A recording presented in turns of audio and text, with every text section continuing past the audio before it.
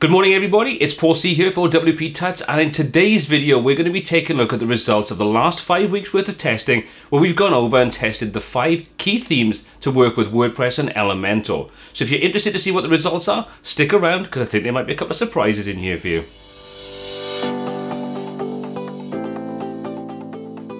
So for the results today, we're just going to go over all the different tests we've done, and I'm going to show you the comparisons between each of the 5 different themes. This should give you a good idea of exactly how they performed in exactly the same environment. Now, this is the key thing. Could you get faster results yourself? Possibly, by using a different server setup. But the most important thing to take away from this is all of these tests are done on exactly the same setup with exactly the same system in place. So what this is going to give you is a good benchmark for how fast the themes are in comparison to each other. So don't take this as being indicative of this is the exact same result that you will get, because chances are you'll have a different server setup, different server location, and all different kinds of things in place. But this is going to give you a good idea of which is the good starting point, which works well with Elementor, and also, most importantly, which works well with a caching plugin like Autoptimize. Now this is something that did quite surprise me, and I think you'll probably see some surprises yourself. So let's just jump over now, take a look at those results, and let's go through and start to see how all these 5 different themes compared. So our initial batch of comparative results of just WordPress and a clean copy of each of the themes installed, you can see that the Astra theme is currently sitting in #1 position with a time of around about 0.4 of a second load time. Now if we take a look at Hello, which is the slowest in this batch of results, this is coming out at 0.76 of a second. So in other words, it's around about 40% slower in this case. But like I say, bear in mind these are all sub 1 second times. So none of these are particularly bad starting points, but we can see that the Astra theme is most definitely coming out on top, closely followed by Ocean WP and GeneratePress, which are within a few milliseconds of each other. They're very, very close. However, the Hello theme, which is the most bare bones theme out of all of these, is currently sitting as the slowest. Now this result is kind of interesting and what sparked this whole sort of process off. Hello theme is being touted as being completely bare bones and therefore the fastest theme to work with Elementor. In this example where we don't have Elementor installed, and when we do install Elementor on its own with no page content, it didn't make any difference to speed. The load times were exactly the same. So it's kind of strange to see that the Hello theme, out of all of these 5, is currently ranking at the bottom of the pile. So there we go, there's the first batch of results in for just WordPress and a clean copy of the theme installed. And as we can see, the Astra theme is pulling ahead quite considerably over the competition. But how well is it going to fare when we actually go through, install Elementor Pro, create a header, a footer, and put some page content in? Well, let's take a look at the next batch of results and find out. So now I've gone ahead, installed Elementor Pro, Elementor, and created a header and footer using the theme builder and also using one of the predefined templates with optimized images for the physical content of the page. You can see the results are quite different. Hello is still sitting as one of the lowest or slowest themes, which is coming out at just under 3-second load time, which is pretty slow. Then Ocean WP is within literally a millisecond of it, or 0.10 of a millisecond. Astra is still looking pretty good. However, GeneratePress and the page builder framework have definitely pulled forward, not by much of a margin over Astra, but a considerable margin over Hello and Ocean WP. These are currently coming in at sub 2 seconds, with GeneratePress coming in at 1.3 seconds. Very, very good result. Like I say, there's minimal optimization of this and no caching whatsoever on server and or any plugins on there. So again, like I say, it's very interesting to see that Astra, GeneratePress and the Page Builder framework are by far the better themes with just Elementor installed and some basic page content created. At this point, I was definitely expecting to see the Hello theme pulling ahead in the speed, but ultimately that's not the case. Hello and Ocean WP are currently sitting lowest out of these 5 results.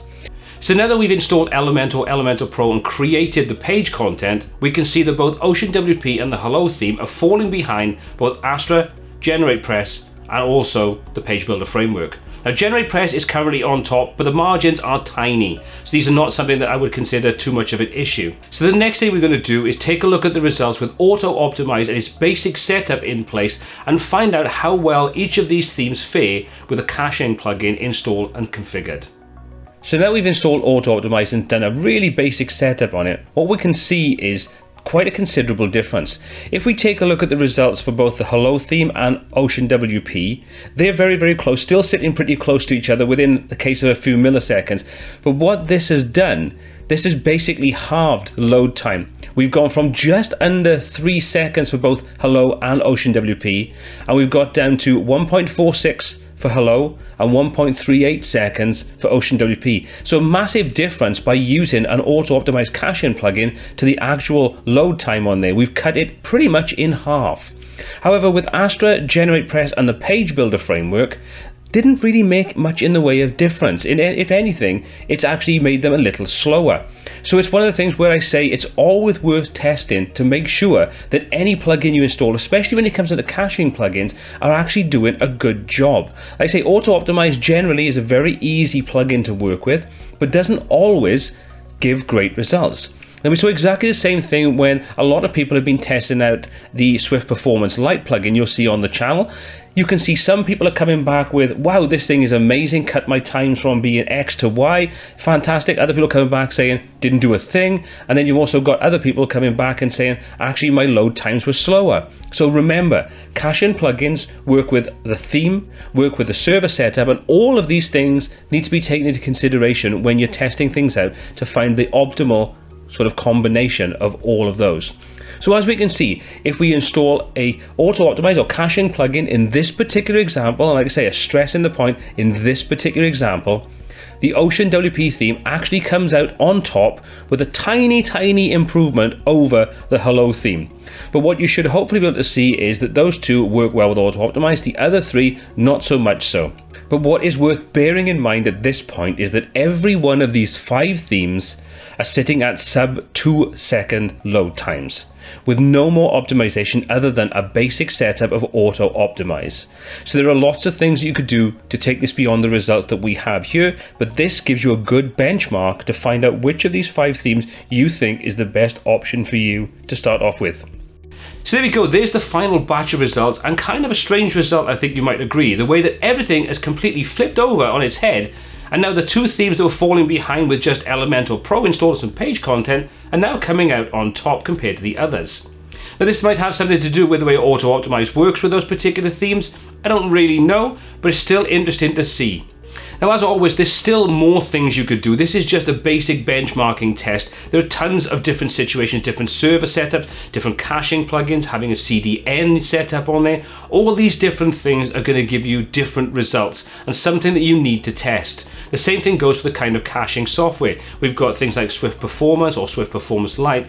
You've got various different caching plugins. They need to be tested to find out which gives you the best results with both your server setup and also the theme and the contents that you're actually using. So don't take this as being indicative of everything, a one-size-fits-all kind of situation. So there we go. There's the results for the 5 themes that we've benchmarked with Elementor and WordPress. Was your favorite theme or your theme of choice in there? If it was, how did it fare against the others? Would the results help you stick with that particular theme, or would you look at something else that may have had better results? Let me know in the comment section below. Now, speaking of the comment section, if you are using any of these themes in this particular batch of tests and you're getting better results, let us know exactly what you're doing to eke out every last drop of performance from these themes when working with Elementor and WordPress. I think we can all benefit from knowing those things. It'll help us get better websites moving forward.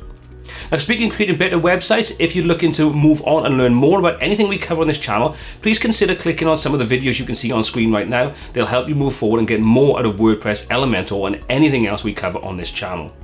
All the applicable links for everything covered are in the description below, and as always, my name's been Paul C. This has been WPTuts, and until next time, take care.